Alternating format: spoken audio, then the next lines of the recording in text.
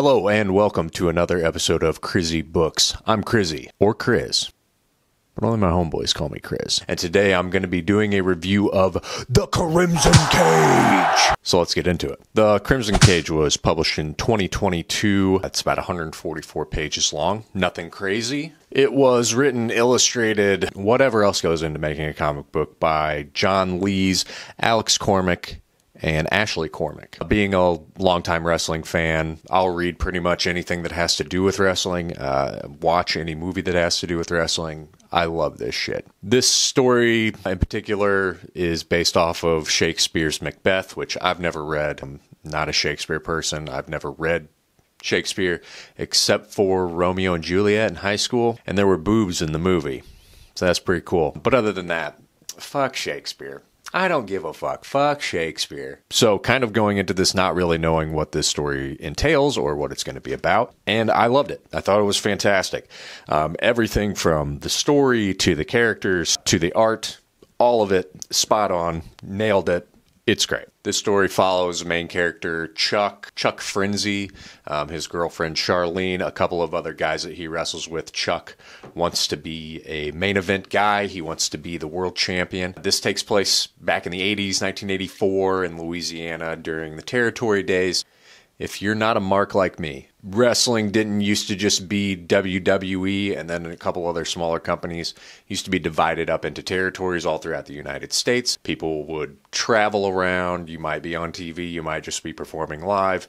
And that's just kind of how it worked. Each territory was run by their own, people. And there was usually about one champion. If you've seen the Iron Claw that just came out recently, it explains more of it. I thought this was a really cool time to focus on. There's a lot of history from that era that a lot of people don't know. If you watch Dark Side of the Ring, a lot of the stories on there are about territory days. Yeah, this was fantastic. Highly recommend it. Whether you're a wrestling fan or not, I thought that this was awesome. Let's get into the plot.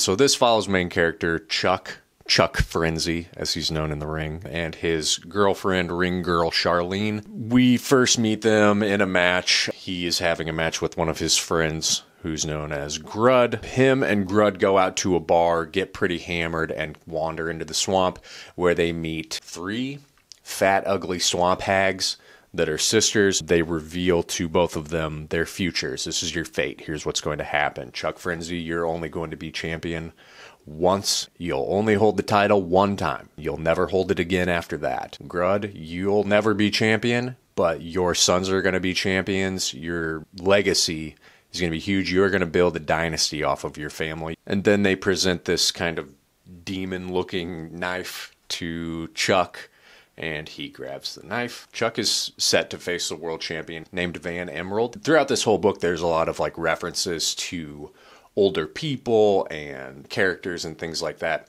Von Emerald specifically seems to be more of a take on Ric Flair.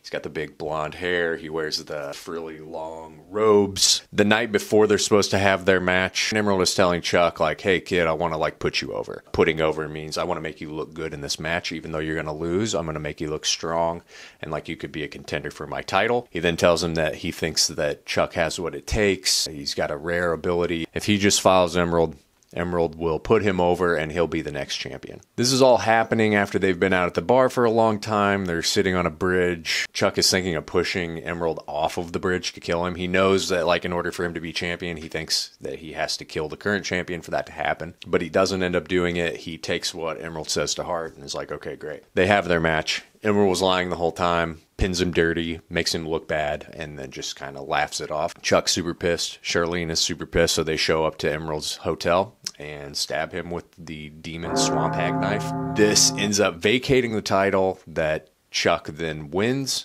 and becomes champion. From that point on, it seems like there's this kind of bloodlust growing within Charlene and Chuck. They think that they need to now kill Terry or Grud. They think they need to do that to break their fate or somehow change this prophecy of the future that they've seen. At one point, Chuck's in the back and he sees this demon-looking luchador. He knows that he has something to do with these swamp hags, so he asks him, hey, can you help me out? Essentially setting up these guys are going to kill Terry, which eventually happens. Terry and his son are on their way to another match. The Lucha shows up in the middle of the road. Terry tells his son to leave, go hide, and walks up to the Lucha. He's like, I think I know what this is about. Lucha ends up killing him, smashes his head into his car door, but doesn't kill his son. He then goes to Chuck and shows him Terry's severed head. At this point, Chuck starts having somewhat of a mental breakdown. He starts seeing a lot of things, seeing people that aren't there. He sees Terry in the crowd and in the ring, and everybody's like, what the fuck is going on with you, man? Are you okay? We then find out that Chuck's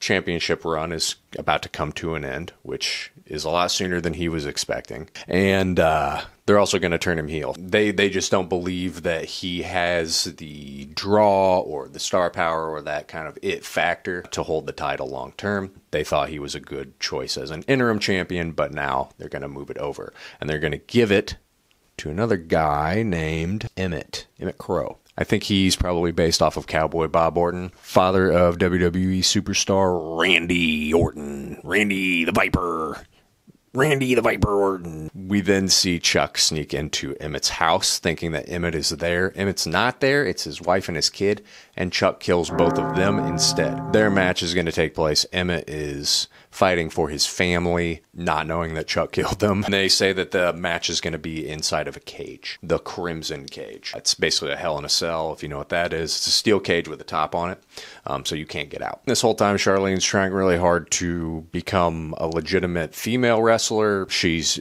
trying to do new things or try different things in the ring to get the audience on her side, which she is being successful at. But in her match, during this big event before Chuck and Emmett's match, she gets a little too carried away, tries a move that she doesn't land right, lands on her neck. She dies from it. Charlene ends up dying. Also, a little bit before this, he gets in a limo and the Hags are in there, and he makes a deal with them, my soul to be the champion eternal. They tell him, you'll be champion as long as the top of the cage is still there.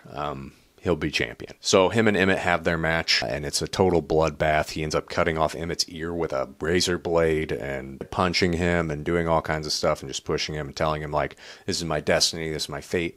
You're not going to take this from me. As long as there's a roof on the cage, I'm going to be champion. And they eventually end up breaking one of the sides of the cage. Cage falls down, and Chuck loses the match. This match was a banger. Everybody's talking about how great it was. Emmett confronts Chuck in the parking lot and says, hey, what the fuck was all of that about? And he's like, hey man, chill out. It's okay. We both look like stars out there. It's all good. And he's like, no, I know that you killed my family. Then a couple of other people from earlier who were involved with the other people that he killed, Terry's son, 2 other wrestlers that were involved with Emerald, all show up and they stab Chuck to death in the parking lot. And that's where the book ends. This was awesome. Not knowing Macbeth, I think I probably understand the story now. The pacing, the direction, the art specifically, I really loved. There's a real grittiness to it all. It's very popping and grotesque when it needs to be. This was also published by AWA Upshot. I don't think I've read anything else that they've published, so I might have to dive in, because if it's anything like this, I'm in. I'm going to give The Crimson Cage 5 out of 5 suckets. Fantastic. Highly recommend it. But what did you think? Have you read this? Did you love it? Did you hate it? And yeah, thanks for watching. Bye.